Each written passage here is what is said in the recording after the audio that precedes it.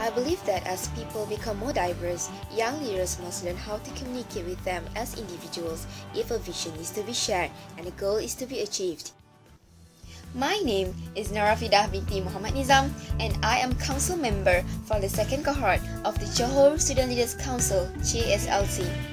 Being in JSLC, I am thankful that the Johor state government has given me the exposure of global diversity at the early age of 16 while I was selected to undergo an international leadership training camp in Melbourne, Australia.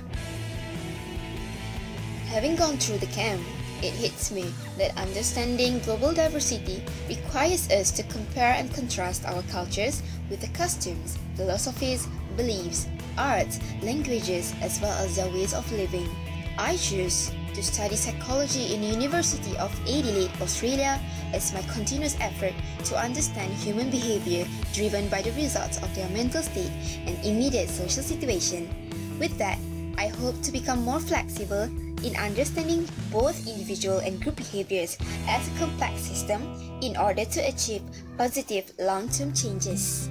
Therefore, upon returning back after my undergraduate degree, I intend to serve my beloved state, Johor, by establishing the Johor International Institute for Student Leadership, JIISL, a mutual ambition shared by the members of the Johor Student Leaders Council alumni, where it will grow into becoming the prime platform to hone student leadership. I would like to take this opportunity to extend my utmost appreciation in your spending your time for this video.